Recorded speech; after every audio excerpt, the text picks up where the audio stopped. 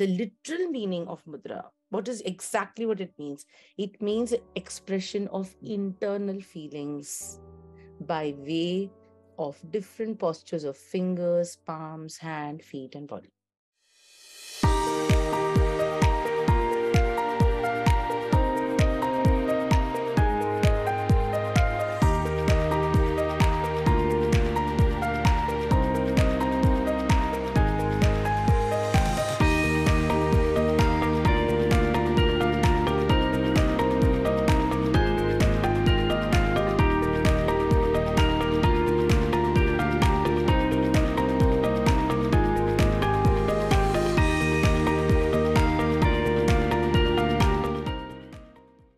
The whole topic is about embracing the power of mudras for well-being. So it is very important to understand that how a simple hand gesture can lead to an overall well-being of the body, mind, and soul. It's exactly like how when you do an electrification process, you take a wire and you ground it to the earth, call it earthing, that basically supports the entire electricity in your entire house, mansion, building, etc., etc. So that's the analogy. Everybody, I'm sure, can connect with that. So what your mudras do, the position of your mudras, it's like a silent language. You have to understand it. It's a silent language of self-expression. And that is why that, posing in a photography, when you're modeling, a certain pose will pick up very well because it seems to communicate a lot. And when you look at fashion channels and say, for example, a high-end fashion brand, and it'll say that, we want your hands in a certain way, we want you to pose it a certain way, we want you to look it a certain way, because that entire silhouette, the whole body, a particular hand, suppose it's a ad for a bangle, then that particular pose for a hand is also a mudra, because that communicates very, very strongly on what the philosophy of that product is or of the brand is. Similarly, when you take a mudra in sadhana, right, you stand, you pose, you sit, you sleep, you pose, you take a deep breath, and you align. And when you align, that is the position where the energy will get conducted. The energy from all over your body will rush to that particular point, whether it is your index finger, all the 5 fingers, your palms, your wrist, whatever it is, and it will start bringing you results. So it is that profound, and it has been very, very underrated. People haven't talked about mudra a lot because obviously we are still coming into grips with so many aspects of Indic knowledge that suddenly seems to have filled our lives after the pandemic. So dhire karke, I know that there will be a time when we'll be talking about very, very delicate nuances of the Indic knowledge system. And I'm glad that we're able to talk about the mudra today. What are mudras? It's right in front of you. What are mudras? So like I just told you, it's a seal. It's like a gesture that is used in yoga to contain the flow of energy. It's a very simple explanation that when you are flowing, now how will you understand this? Have you practiced yogasana or a yoga abhyas for say 30-40 minutes continuously? So have you practiced say sun salutation or moon salutation, or have you practiced a vinyasa flow? When you are in the flow of that yogic flow, like a river, and when you then stop at a particular point with a particular hand gesture, the entire energy of that flow will culminate in your body, inducing positivity, inducing a rush of oxygenated blood and a lot of prana. So that's what a mudra can do. But for you to actually understand this, I suggest you practice. You practice a certain. So, you can go for a walk, maybe 1 hour, 45 minutes, brisk walk. Then sit on a bench, keep your back absolutely straight, close your eyes, open your shoulders, and just bring both your hands together like that. And then close your eyes.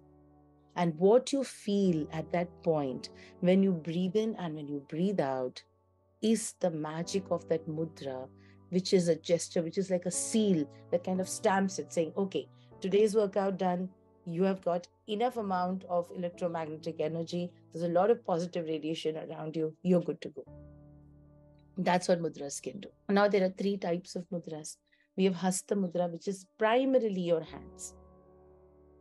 Kaya Mudra. Now there'll be this whole question, what if you didn't have hands?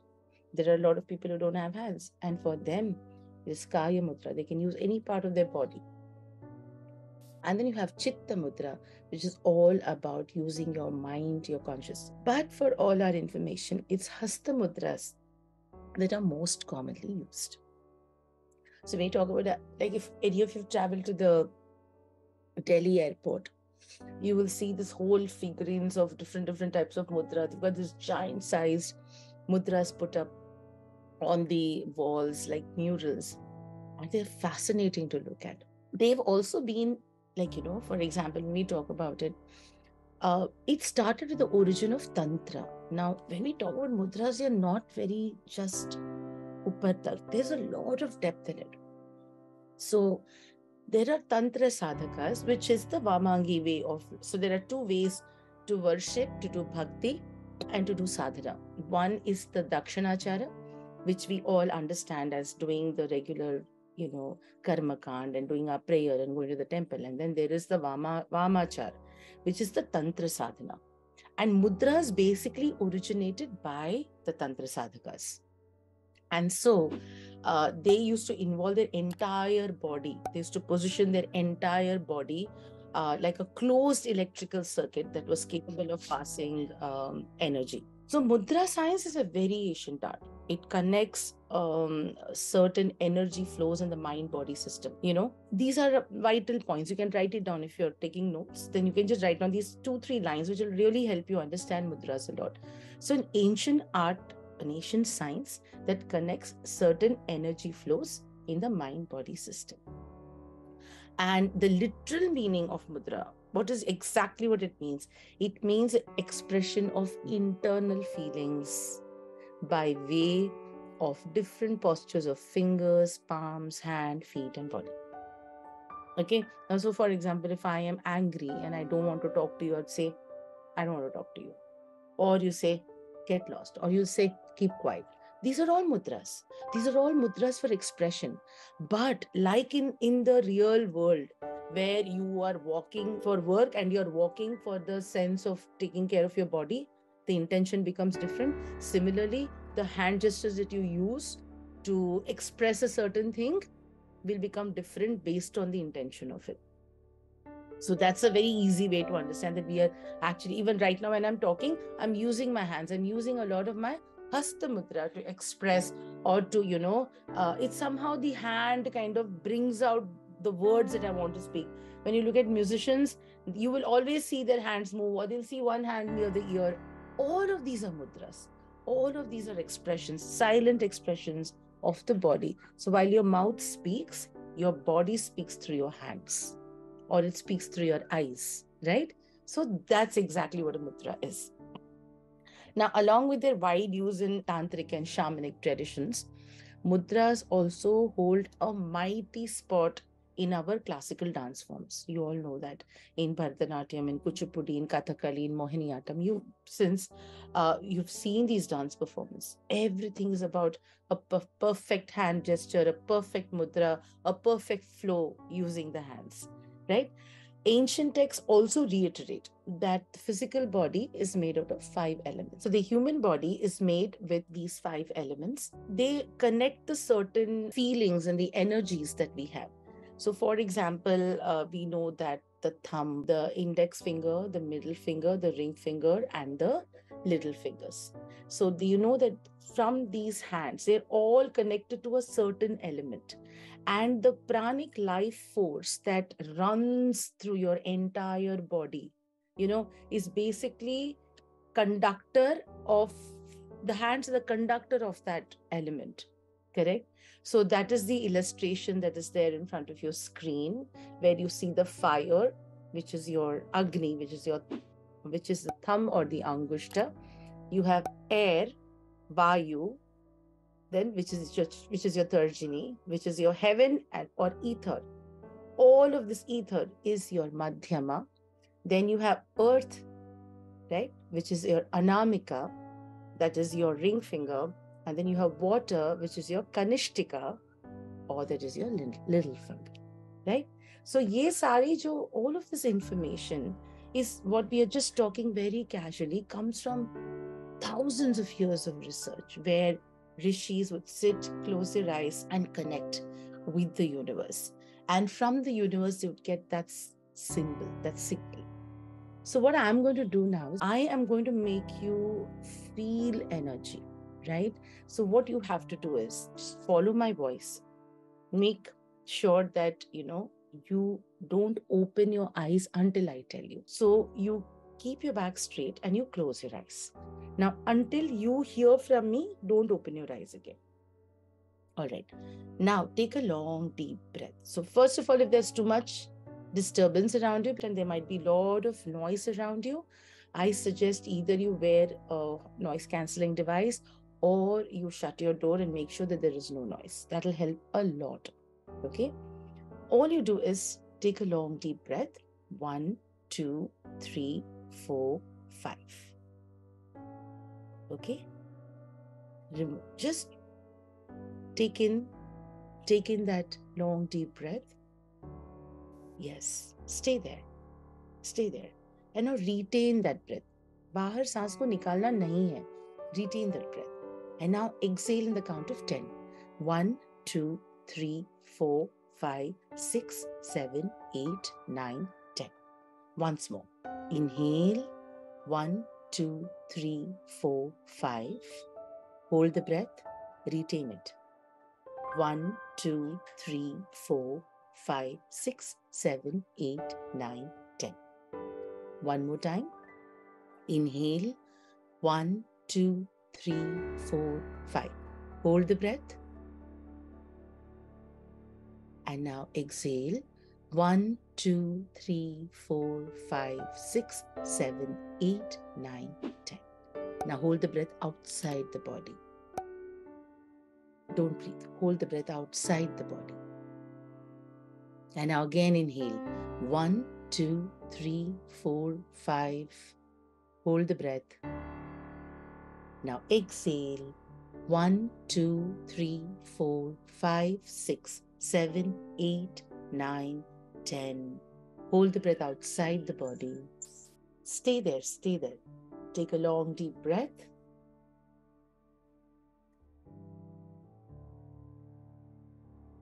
Just stay there. And now, rub both your hands together. Cover your face. Open your eyes in your hands. And bring your hands into a namaskar. Okay, now what you want to do is, think about your Ishtadev or Devi or your parents or your Guru, whoever. Okay? And now separate your hands. You can open your eyes and you're going to look at me and you're going to do this. Okay? Just separate your hands just a bit. Very slowly. See, don't do this like that. Okay? Now look between the space between your hands. Look between the space. Okay? Imagine there is a ball here and look at it. And now rotate your hands gently like a cycle. आप cycle चलाते हो ना? Similarly, just 3 to 4 rounds clockwise, 3 to 4 rounds anti-clockwise. Aapko na, you'll feel some sensation between your hands. Okay? Very slowly. Now, make a cup like as though there's a ball here. And now, just gently push your hands. Gently push it. Apne aap, the hands will go out. And then bring it back. Bring it back, bring it back, bring it back. And then go back. Allow it to happen on its own. I'm sure most of you have felt this energy. Okay? And then palms. And then put it all over your body. Allow this energy to go all over your body. Especially in your Vishuddhi chakra. This is the biggest cause of all your distress is the Vishuddhi chakra. Okay. Now that you understood, many might have done this before, many might not have done this before. This is how your hands are conductors of energy. Okay. So now that makes it very easy for us to go to the next few slides and understand what it is that helps us to get good thinking. In the end, in life, the one rule is if your thoughts are good, everything is good. Right?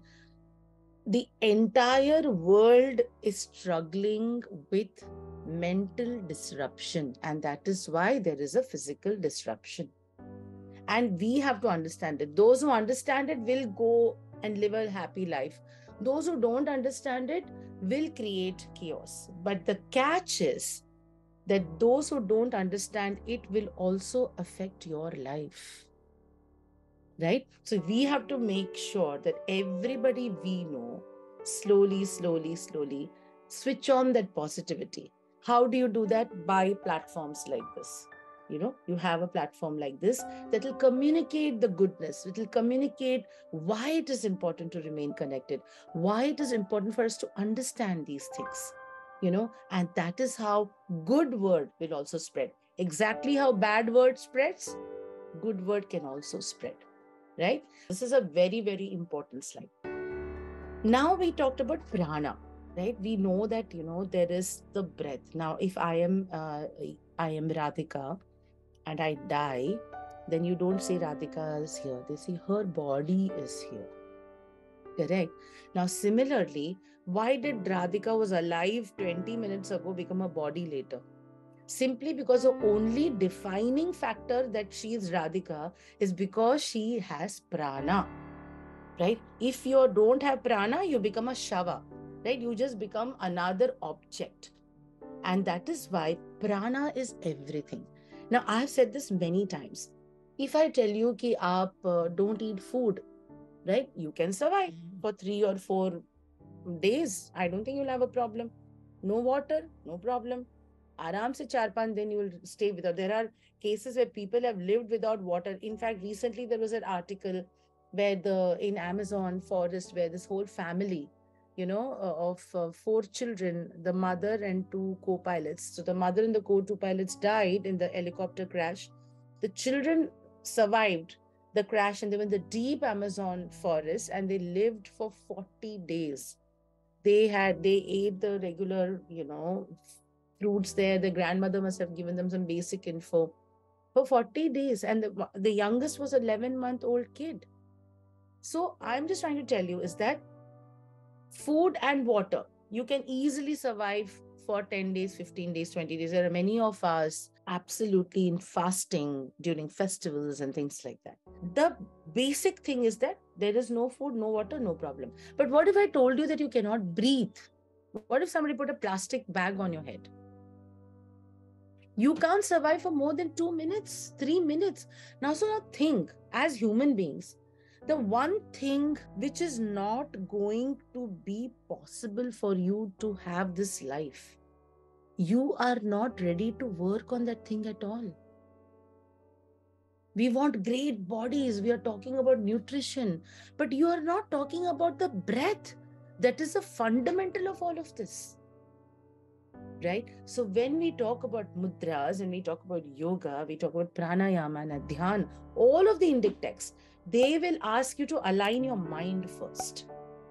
Because once your mind is aligned, the entire perception of everything is changed. Suppose you are somebody who's very calm as a person. Any news, whether it is good or whether it is bad, you will treat it unanimously. Right? Sukheshu anudigna manaha, dukheshu vrigadasparaha, bhitaraga bhayakrodaha, sthitidihi muniruchyate. Krishna says that in the times of great happiness and at times of great distress, the one who remains equanimous, equanimity is the word. He is sthitidi. The one who is equanimous, is a muni, is a rishi. Right? And that is the reason when we talk about mudras, it is very important to understand prana. Right now, whatever you felt is pranic energy. And that means that you are not alone. You might think in a room sitting here that you're saying all alone, but there is a lot of electromagnetic energy around you. There are different thoughts, different sounds. Every single sound vibrates in the universe. And you just need to attune yourself to a frequency so you can understand that. So when you do Mudra Vigyan, you attune yourself to that frequency. That's how it works. Okay. Now that's our basis. We've understood the underlying principle of Mudra Vigyan. So we can go to the 5 types of prana. Now, there are different zones in your body in which energy reverberates. Right? Like for example, if you need to go to say the railway station, there are different routes that will take you to that railway station. There might be a fast route, there might be a slow route. Now, having said that, there might be different vehicles you can use to go to the station. Somebody who has a very high end fast car might go very fast. Somebody who's going by a local bus will go very slow. Do you understand? So the pranic energy in your body does exactly that. Which prana are your body using depends on how good your thought is and how calm your mind is. So it is so complicated. But at the same time, it's very simple. And how is it simple? That instead of getting into the details of all of this, just practice pranayam, just practice mudra. It'll automatically, by default, take you to upgrade you to a different level. Correct? So apana is for everything that you require to excrete. Think of all the things in your body that you need to throw out. Right? From your excretion, you're going to your toilet, your urine, sexual release, sweat, tears, fart. Think of all of those things that need to get out of your body. The apana vayu is responsible for that. Right? So there are many mudras that will tell you that if you do this mudra, your digestion will be very good. If you do this mudra, your menstruation cycle will be very good. That is because it works with the apana vayu system. Okay. Then you have the samana. Anything that you need to assimilate. So anything that you need to digest to build your metabolism. The last Wishwa Talks, I talked a lot in length about metabolism and immunity and what we need to go and what happens and all of that. So if your samana vayu is very good, it will help your body to digest whatever that you intake in your body, and will keep your digestive system bang on, A1, right? Then you have prana. Prana is basically that comes from your nose to your chest. That means all the oxygen that you take in, it, uses that to supply enough blood to the heart. So that is the prana. That is your main vayu, that's why we say pranic vayu in everything, because everything from outside turns into oxygen when it comes inside. And that is the function of the pranic system. Then we have the vyana. You've taken in the prana, but it has to circulate everywhere, no? It has to go to the brain. You know that certain things have to go to the chest, to the arteries, to the veins, to the hands, everything, knees. So Vyana Vayu does that. Vyana Vayu makes sure, okay, this is 100% I've received. This goes here, this goes here. So it distributes and it circulates, right? And the last is Udana Vayu, what we are doing right now. You're listening to me, I'm talking to you, you're following my instructions. At the same time, you're thinking. You might be thinking about 3 or 4 other things, or you might be completely absorbed in it. All of this is Udana Vayu. So this is very important, that the mudra system works on the 5 elements, the Pancha Mahabhutas, and it works on the 5 types of prana.